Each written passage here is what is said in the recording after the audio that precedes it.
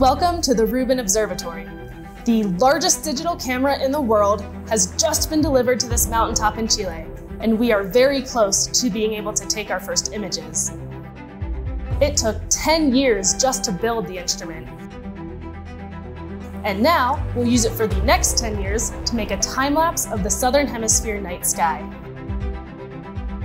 This camera features massive lenses perfectly positioned to focus light from distant stars and galaxies, and 189 individual sensors to capture that light, and hopefully reveal some new secrets of the universe. The LSST camera was built at SLAC National Accelerator Laboratory in California and had to be transported all the way here to Chile.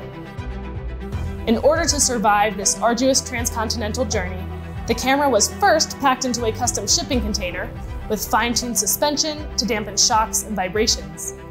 Those 189 sensors sit less than ½ a millimeter apart and needed to be carefully protected during transit to avoid damage.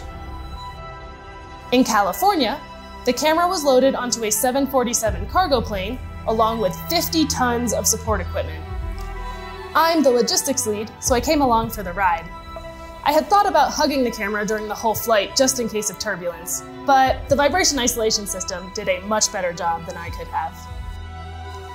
In Santiago, we loaded the camera and support equipment onto 9 giant trucks and then started the 10-hour drive north.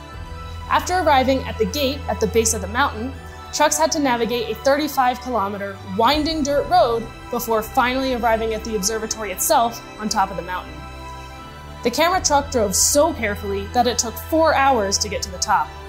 We had graded and stabilized the road prior to the camera's arrival, but extra caution seemed like a good idea when you're transporting a $168 million instrument.